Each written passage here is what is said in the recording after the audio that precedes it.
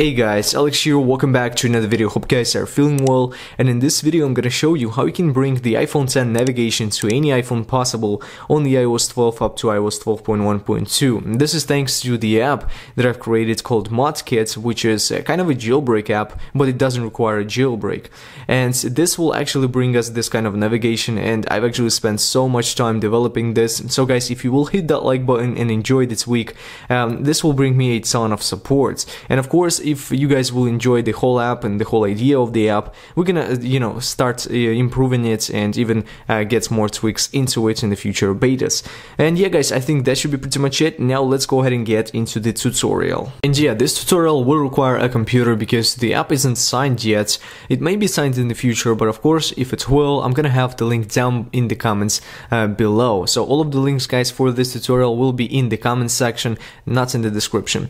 So first of all, go ahead and grab a computer, just connect your device to it and you're good to go. Go into this website, Cydia Impactor, and just download the version of this program for your device. So I've already got this for macOS. Just make sure your device is connected, install it up here. And you're gonna also download the ModKit IPA file from the comments section below. Just go ahead and download that and just grab it and drop it onto the Cydia Impactor window, just like that.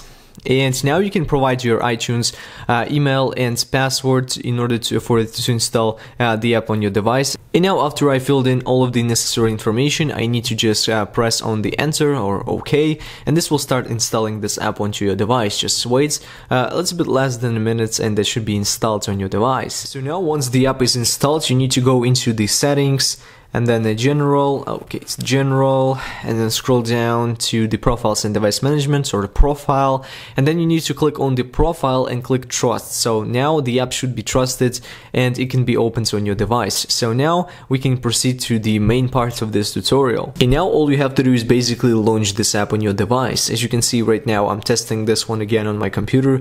So I'm actually launching this one directly from a computer right now on my iPhone 6s up here.